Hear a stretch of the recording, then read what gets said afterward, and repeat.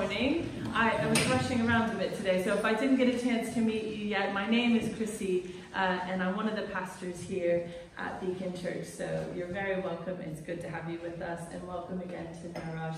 I did get to have lunch with Naraj on Friday, and so I had a little bit of a preview ahead of time. That was very nice to catch up and hear a bit what's happening. And it's an ideal time, actually. Naraj wouldn't have known it, we didn't know when we were planning, but we're talking about generosity. And to be honest with you, I was watching those pictures thinking, Naraj and his team there, they're demonstrating generosity, aren't they? In caring for the people in their community. We've had a really good illustration this morning to help fuel our imaginations of what God wants to say to us about generosity. So we're in the third week of the series. So if this is your first week, don't worry, but I won't hold you accountable for what we said last week. But for those of you who were here, my question for you is, I'm looking at notes from a couple weeks ago and thought, what does that mean? My question for you is, how many of you don't need to answer, this is a rhetorical question, but I wonder, how many of you had an opportunity to be generous this week that you intentionally took? You don't need to answer. I can tell you I had this conversation recently with some friends, and all of us, but they, they said, well, Chrissy, I got to be honest with you, I didn't even think about it. And some of us will be in that category. And this is not to make anyone feel guilty or feel bad, because it's called practicing the way. They're spiritual practices. So this is about learning how to do something. Practice is about learning how to do something. And I start with that question because I've become aware, actually, if we've done, this is our fourth spiritual practice that we've looked at. So we've looked at Sabbath and fasting and prayer. And if I asked you, well, how do you practice fasting and prayer? Well, you'd pull out your diary, wouldn't you? And you'd say, oh, well, I'd plan it in. And I wonder how many of us, I was struck when I had that conversation with friends, do we plan to be generous? Or do we just think it'll happen? We'll sort of just walk along and, oh, this is a moment. Perhaps part of making this a spiritual practice, something that develops in us an opportunity to learn to be more like Jesus, our generosity needs to be as intentional as our set-aside time for prayer or our set-aside time for fasting. That actually our generosity isn't going to happen by accident. We're not going to stumble and fall and be, oh, I accidentally was generous this week. Maybe we need to plan our generosity. I want to begin with a question. How do you care for something that doesn't belong to you? Let's think about, how do you care for something that doesn't belong to you? Chris and Sue were laughing because I took it permission. We were chit-chatting, and as we were talking, I said, this would work so well with my sermon. Can I use this? So you might remember, I don't know when it was. It would have been a few weeks back now. Chris preached a sermon, and he told a story about his dog, Abby, and really about Sue, which I assume he had permission to tell. And he took, some of you will remember, if you don't, the contours of the story are, when they're children, they have 4 children, and when they were very young, Sue would hurry off before work and before school up to the castle to take sweet Abby for a walk. And as dogs do, she didn't always come back as promptly as necessary. And Sue, being the pragmatic, practical woman that she is, said, well, I've got to get to work. I've got to get the kids to school. So she would leave the dog at the castle. She'd run home, get the kids off to school and do what she needs to do. And then she'd go back to the castle, I don't know how long later, an hour or so later maybe. And the dog would often be there with the little hut thing where the person who looks after it might be living, and they'd have a bowl of water and say, oh yeah, your dog's here waiting for you. Now, we were chatting about this at the weekend because this coming week I'm going to be in London for lectures for the doctoral course that I've started. Don't ask me how it's going. It's going stressfully is how it's going. And Chris and Sue have very kindly said they'll keep my dog for me. And so this conversation came up because I said, Cap's doing this and that. He's very good. I said, one comment I've just been thinking about since Chris told this story. I don't think Cap will do so well if you just leave him at the castle. I think maybe you should just bring him home with you when you leave. Now, and she said, of course not, of course not. And I sort of know. I said, no, I know you wouldn't. But I just wanted to be sure. Just cover all my bases, right? But of course not. And of course, I really didn't need to say it because we treat, if you are looking at after someone else's dog, you don't do what you would do. Well, would you? You don't. You stop and think, well, what would Chrissy want me to do? Well, Chrissy wouldn't leave her dog there. She'd be too terrified that the wolves would get her. Are there even wolves in town? The wolves are in a different town, aren't they? But there's this sense of how do we care for things that don't belong to us, whether it's children or pets or homes or whatever. We don't treat them the same, do we? You think about it in a different way. Some of you are nodding because you're like, yeah, no, I know. Here's the thing. Our money doesn't belong to us. Our houses and our cars and every single thing that we own belongs to God. But we don't often think about our money the way we would thinking about looking after someone's pets. And yet we are just stewards. More than half of Jesus' parables in the Bible are all about stewardship. And yet I would guess that most of us, like just that, I'm sure for me, when I was thinking about this, it was like a light bulb of like, yeah, I have never once, the thought process that goes into looking after someone's dog or someone's children, you know, that thought process of this isn't mine, I don't think I use that same, I'm talking about myself. I'm sure you guys could teach me some things, but for myself, I don't think that I often look at those things with that same mindset. So this morning, we're going to try, if we can, to unpick our mindset around money and think a little bit about how stewardship, or this idea of being a caretaker of something that doesn't belong to us, how that might affect the way we look at the things that we have and allow us to be more generous. So we're going to look at Luke chapter 12. If you want to try to key it in, it's Luke chapter 12, 35 to 48, but I won't read it immediately. Luke 12, 35 to 48 is what we're going to look at. But actually, Luke chapter 12, from verses 13 to 48, is one of the longest teachings in the Bible that Jesus gives about money. We're not going to look at it all today. But right in the middle of this long teaching from Jesus on money, verse 33, Jesus says, sell your possessions and give to the poor. And on either side of this are two parables. So in verse 13, if you've got one of these Beacon Bibles, or depending if you've probably got an NIV, they're probably all similar. Verse 13, there's that little heading. It says the parable of the rich fool. So that's next week. You've got and then on the other end, verse 35, which is what we're going to look at today, it says watchfulness, but actually there's a parable in here of a wise manager, of a faithful servant. So there's these two contrasting parables about money. And it's helpful to know, I'm stressing this, because when you read this, you're going to be like, this is about money? This is about money. This is about stewardship. And you can see it because of the context. Because Jesus is all in here. He's talking about the parable of the rich fool. He's talking about not worrying about what you have. He's talking about selling your possessions. And then immediately he goes into another parable, another story, to give an example of what does it look like to be a good steward of what you've been given. So that's what we're going to look at for a moment. So Luke chapter 12, from verse 35 to 48. Let's read it together. It says, be dressed, ready for service, and keep your lamps burning, like servants waiting for their master to return from a wedding banquet, so that when he comes and knocks, they can immediately open the door for him. It will be good for those servants whose master finds them watching when he comes. Truly, I tell you, he will dress himself to serve. He will make them recline at the table and will come and wait on them. It will be good for those servants whose master finds them ready, even if he comes in the middle of the night or towards daybreak. But understand this, if the owner of the house had known at what hour the thief was coming, he would not have let his house be broken into. You also must be ready, because the Son of Man will come at an hour when you do not expect him. Now Peter asked, Lord, are you telling this parable to us, or is it for everyone? Good question, Peter. The Lord answered, who then is the faithful and wise manager? I don't know about you, but I'm like, you didn't answer the question.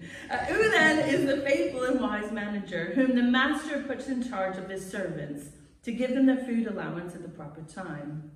It will be good for that servant whom the master finds doing so when he returns. Truly, I tell you, he will put him in charge of all of his possessions. But suppose the servant says to himself, my master is taking a long time in coming. And he then begins to beat other servants, both men and women, and to eat and drink and get drunk. The master of that servant will come on a day when he does not expect him, and at an hour he is not aware of. He will cut him to pieces and assign him a place with the unbelievers. The servant who knows the master's will and does not get ready or does not do what the master wants will be beaten with many blows. But the one who does not know and does things deserving punishment will be beaten with few blows. From everyone who has been given much, much will be demanded. And from the one who has been entrusted with much, much more will be asked. And you're thinking, this feels like a riddle, Chrissy, maybe. How is this about stewardship? So let's just walk through this very briefly, but just to try to understand, what is Jesus saying? Why is this the example he gives? So if he begins in verse 35, identifying that this is a story about people who are serving a master, a rich master. If you've got multiple servants, you're probably doing okay. This is like Downton Abbey vibes, right? So this master is owning a house, and he leaves his possessions to his servants and says, I want you to look after it, right? So we have here, there's stewardship here, right? There's looking after what doesn't belong to you. And it begins by saying it needs to start with alertness, right? Be dressed and ready for service. Keep your lamps burning. It talks about lots here about watchfulness. There's a sense in which what the master expects is, don't waste what belongs to me. How many of us have gotten to the end of a day and thought, where's the time? What did I even do today? Have you ever done that? No criticism, I'm just asking. Have you ever experienced that? I've done that driving home before. I don't remember getting here. That's a bit scary, right? You've gotten to the end of the week and think, what did I even accomplish this week? What did I finish this week? Maybe you get to the end of the month and you think, where's my money gone this month? What did I, like, why is the bank account here? What did I even get? Why am I running out? Have you had this sense of the life around us is filled with distraction? Some of us, I have to discipline myself. I wasn't good this weekend, so maybe that's why it's on my mind. But like, normally I discipline myself to not eat while I'm watching television. But we all know what happens. It's like carnage. You look down and you're like, surely I didn't do that. Surely, I barely had a bite. It's the distraction, isn't it? It's the lack of awareness and alertness. And yet Jesus begins this conversation around stewardship and says, you've got things that belong to you.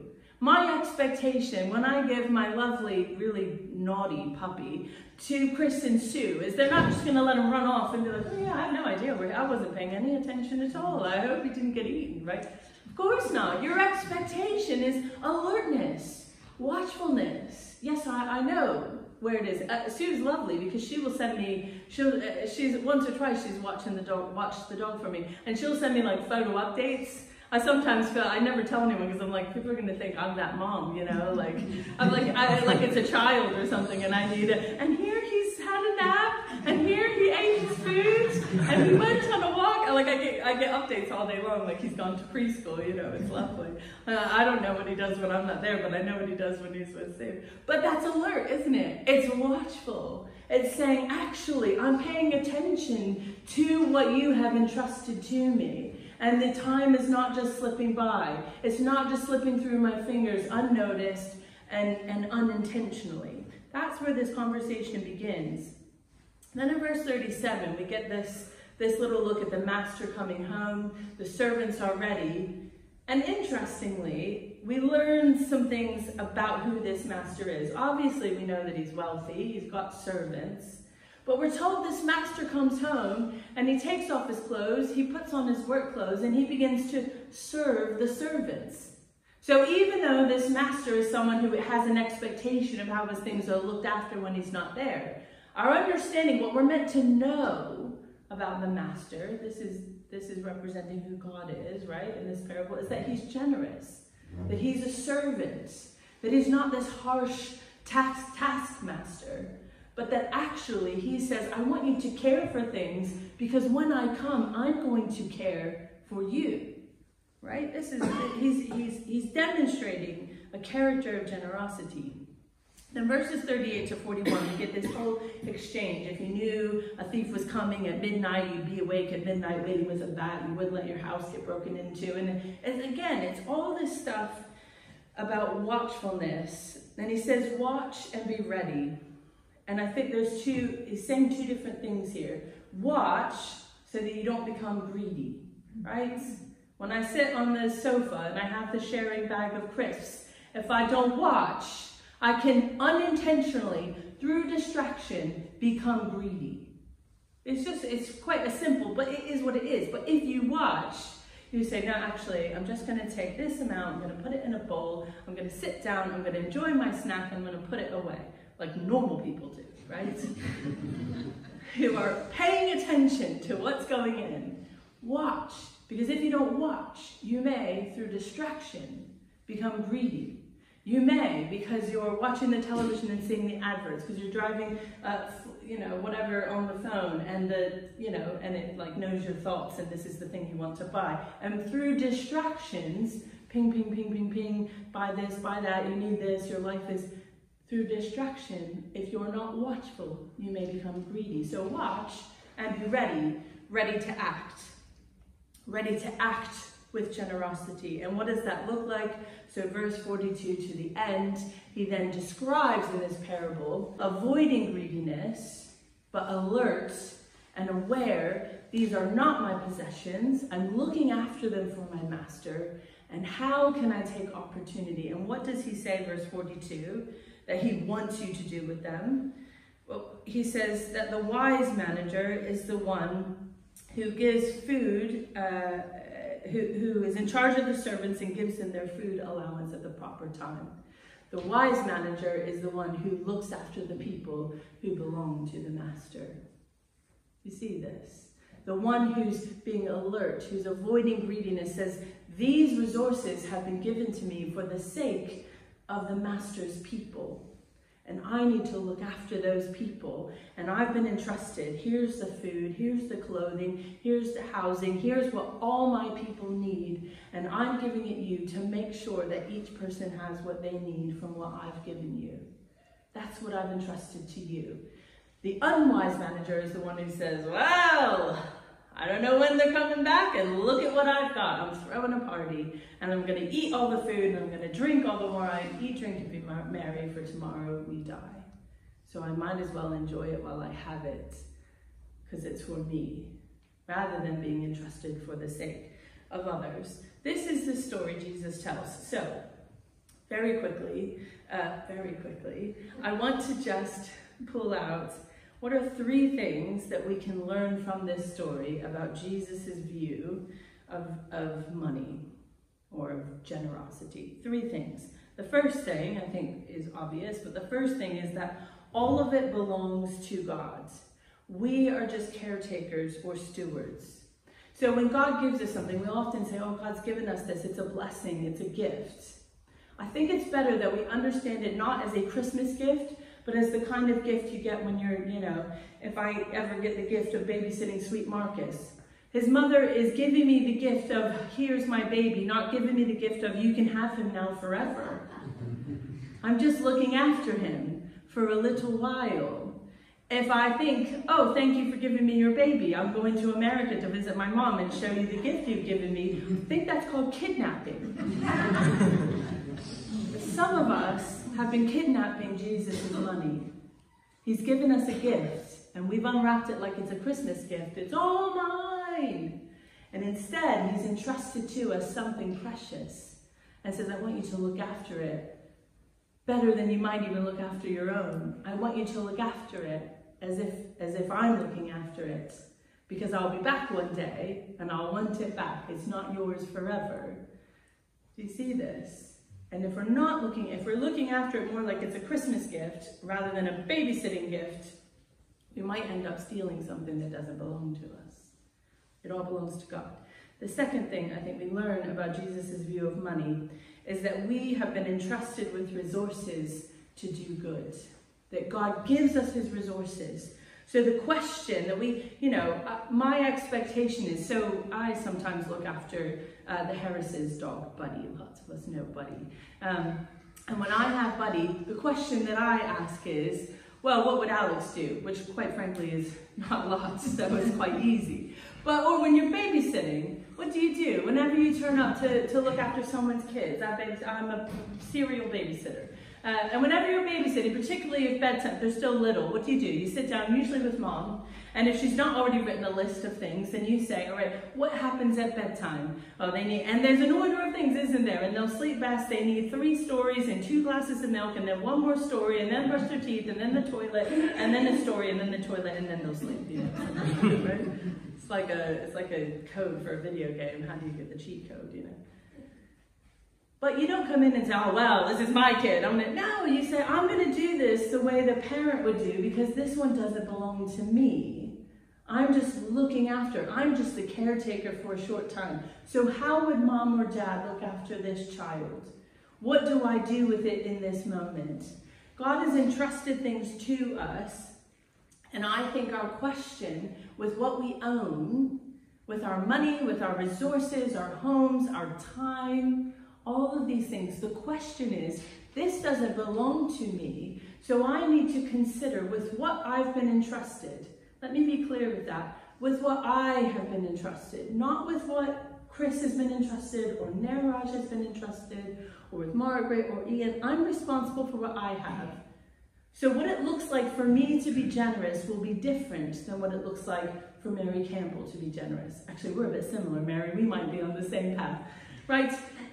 We are entrusted. So what does it look like with what I have? I literally thought last night, as I was reflecting on this and writing it into my little book, that's the last step of my sermon prep. And I sat there last night and looked around and I thought, what would be really useful for me is to sit in my living room on my sofa and look around at the beautiful home that I have been entrusted with for this season and say, if Jesus sat in this house and he had my bank account, and he had this house, and this car, and this amount of time, what would Jesus do with this time to bless the people he knows?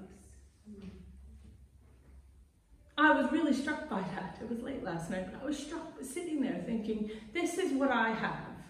And what I have is more than many and less than some. But this is what I have. And if Jesus sat where I'm sitting, if he stood in this space, he's probably just here. What would he do with what's been given to him to care for the people around him? And in case some of you don't know me, because some of you don't, I want to be clear, I'm not asking for your money for the church. I'm asking, how will you care for the people who belong to God?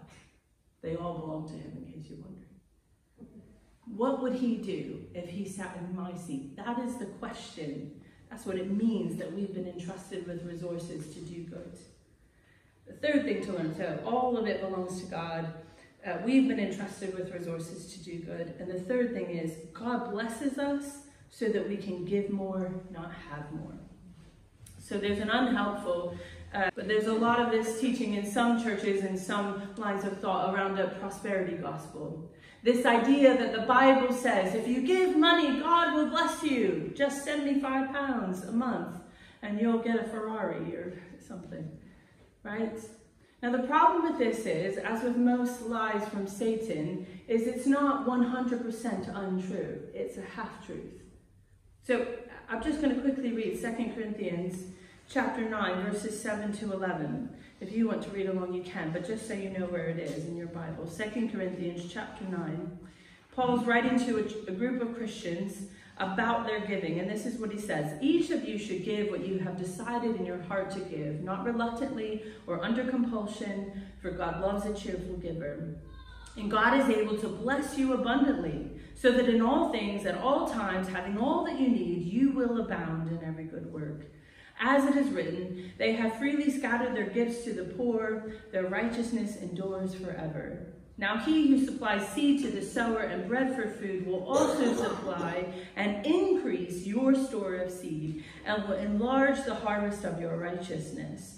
You will be enriched in every way so that you can be generous on every occasion, and through us your generosity will result in thanksgiving to God. Multiple times in this passage, Paul says, if you give, if you're generous, God will bless you. That's a half-truth. There is truth in that. However, twice, and I'll point it out in verse 11, he says, you will be enriched in every way. And then these two inconvenient words, so that.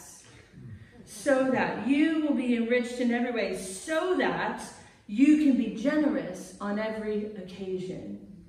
You see, the principle that Jesus teaches us about generosity is, yes, the more that you give, the more that you will be blessed. But you are not blessed so that you can have it. You are blessed so that you can continue to be generous. What God says is, you are a trustworthy steward. You are a wise manager. So I can give you more because I know that you will make sure that my people are looked after. So it's safe. My money is safe in your hands. So I can bless you with more of it. And yes, some of that doesn't mean that we won't experience any blessing as a result of that. Not every penny that comes immediately goes out, but much of it does. There's a principle here. If our generosity is driven by getting blessing from God, it's not actually generosity. It's generosity driven by a heart of greed. There's still greed in there. I'm giving this so that God will bless me and give me what I want. You don't get to make those kind of deals with God. God, I'll give X, Y, Z to the church, and you need to give me this. That's not how it works. We give a heart, right? It talks about the heart at the beginning. You give what God has prompted you to give, to care for his people, whether those are his people in Nepal through the work that's happening there, whether it's the work that happens in a church, whether it's the work that happens through things like House of Breads, whether it's the work that happens in various mission or social action organizations, whether it's the work that happens because you live on a street and you know your neighbor is struggling. It's whatever way that God's people need to be cared for. We have been entrusted, and God blesses us, and the more that we're blessed, the more that we can give. So the real question, if I can be a little bit controversial, some of you will say, okay, Chrissy, we've been talking about generosity, and you're waiting for me to give you like the magic number. How much money am I supposed to give to the church? I warned you already, I'm not asking for your money for the church. You should give money to the church because God has prompted you to, not because I've manipulated you emotionally to feel like you should. You should give money to the work in Nepal because God has prompted you and moved you, not because someone has manipulated you to feel like you have to. Okay, so I want to be clear about that. But I'm going to say something controversial. Often, in these kind of conversations, we land at the end and say, right, so the question I need to ask is, how much should I give to God? I would like to suggest, with some fear and trepidation, that perhaps we're asking the wrong question. If all of this money belongs to God anyway, then perhaps the more appropriate question is, how much should I keep? Now, for some of you, you need to keep 98% because you need it to live, and God doesn't want you to be destitute. Okay? Don't mishear me. That's why I'm not giving you need to tithe 10%. Some of you shouldn't tithe 10% because that's not what God's been entrusted to you. And you wouldn't keep a roof over your head if you tithe 10%. But some of us could do more. And not necessarily only to church. Probably not only to church. But how much should you keep? This is a very random one, but honestly, these things, it's like when you preach about something, you can't escape it. It's just everywhere. There's a makeup and skincare company in the States that I've, over the years, worked with off and on. And I just saw recently the CEO made an announcement. The company's been around for, I don't know, 20, 30 years. And they've been successful, but they're Christians who own it. And this man has come on and said, oh, my wife and I were not, at the recent conference they said, my wife and I were not taking a salary anymore, we're not taking any more profits. And somebody queried it and said, yeah, but lots of CEOs, they stop taking a salary, but they get all the bonuses. And he said, no, every single penny from now in perpetuity, not for a year or two, for the rest of the life of this company. He said, God has blessed us. I was reading the press release. God has blessed us. We have been blessed by the company. We have made more than we could ever have imagined. And so from now, for the life of this company, as long as we are working here, any money that we would have gotten, 100% will go to various charities. We are not taking it. That is a mentality of generosity that says, how much should I keep? How much is mine versus how much is God's? It's a different way of thinking about it, isn't it? And it won't be the same for all of us. So it's not a very helpful conversation with your friends, because what someone else God has said won't be what he said to you. And that's right, and that's good, and that's okay. So I'll finish with this. I wanted to finish something practical. How do you do it? How do you practice generosity? And I've written down 5 things. Number 1, be intentional. You're not going to trip and fall and be generous. Just like you don't trip and fall and, I magically read my Bible every day this week. You practice it. You put it in your diary. You get up half an hour earlier. You be intentional. Number 2, be consistent. Generosity does something in us. It fills us with joy. It brings blessing to us. So don't wait once a year for Christmas and then say, I'm gonna, be Santa. Be consistent. Number 3, be realistic. I have a friend, I go to Slimming World and I have a friend, and when they go around Slimming World, they ask, how much would you like to lose this week? And this lady, she is hilarious and I love her. And she says, 4 stone. I'd like to lose 4 stone. She's honest, you probably would like to, wouldn't we all, right? But it's not realistic, is it? Probably not. So be realistic and say, I'm gonna give away everything I have, and I'm gonna be realistic. Number 4, be sacrificial. That's the balance to being realistic. We can be realistic ourselves into greed, honestly. Be sacrificial. I had, this is the 2nd week in a row where I've had people offer me money. It doesn't happen this often. It is literally, I'm sure, because I'm preaching this series. I went to a conference. Chris was there, Ian was there, and Chris and Ian will find this humorous because they were there. I got an email from a group of speakers list offering me an honorarium for my speaking. Now Chris and Ian know, Ian's like, what? Exactly. I was on the stage for 5 minutes to give an interview about a book. I didn't speak, I was not a speaker, but they offered me an honorarium. Now I need to make sure you don't think I'm the hero of this story. I left that email in my inbox for 2 days and didn't answer. They weren't asking me if I wanted it. They were asking me for my bank details. Like, I just had to say, Christina Remsburg, here's the numbers. And they would have given me, I don't know. And I knew they have a big grant to cover this event. It wouldn't have hurt them if they gave it to me. I am not, Bill Gates. It wouldn't have bothered me to have received some money that I hadn't expected. And I left it for 2 days. And thought, Chrissy, you cannot preach about generosity. And remember, we've said generosity is sometimes about what you give, and sometimes it's about what you choose not to take, that you take what you need. And I thought, well, this isn't mine to take. So I did email back and said, no, I can't take this, I know I'm emotional, it wasn't emotional, but now, I'm not a speaker, but thank you very much, that's the end of it. And she wrote back, and I thought it was funny, the lady, she's an admin lady, and she wrote back and said, oh, thank you so much for your generosity. And my inclination was, I wasn't being generous. But again, I'm like, just that reminder the Holy Spirit is saying, just so you know, I'm teaching you about generosity right now. 2 days later, I had an unexpected expense come up, and I'm slightly stressed about, thinking, I wish I took that honorarium. It needs to hurt a little, and nobody in this room, if you give me money, I'm giving it back to you. I'm not telling the story so that you feel sorry for me, right? So, because you'll steal my blessing. Giving needs to be sacrificial. Yeah, it needs to hurt a little bit. It costs me something. Sometimes I don't have enough to give extra, but when I say no to something I could receive, sometimes that's a sacrifice. So it needs to hurt a little. And number 5, it needs to be joyful. God doesn't want grumpy money. So if you're grumpy about it, if you're frustrated about it, just keep it. Honestly, be joyful.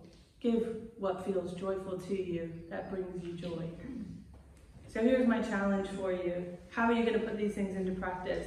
Maybe some of you need to take Chris's challenge last week more seriously and simplify. You can't be generous if you need every single penny and a few you don't have. So maybe we need to look at how do we create some margin. Margin with our time, or margin with our resources, margin with our money. Maybe you need to simplify. Some of you need to know God better. How can you imagine what God would do with his money if you don't know anything about him or what his heart is like? Do you know who the master is? Do you know what kind of a generous God he is? Do you know what his heart breaks for? Maybe you need to know God better. Or some of you just need to choose generosity as a practice. And you need to take those 5 things and say, I'm going to put these things into practice. Do something. Don't just come and listen to a sermon. I'm literally saying, do something. I can't tell you what. This is the worst ever. Do something. I can't tell you what, because it won't be the same for everyone. But I am imploring you, if you want to learn to be like Jesus, it is more than praying and fasting and reading your Bible. Those are important. Those are part of it. But generosity was at the heart of who Jesus was. He was generous to the point of pouring his blood out for us. He gave everything. Do something. Let me pray for us. Heavenly Father, I thank you that you are good and you are gracious, that you are generous with us beyond comprehension. God, I pray that you would stir our hearts, that some of us in this room have been stirred about the stories and the work that's happening in Nepal, and for some of us, we need to have a conversation with Neeraj because we want to learn more.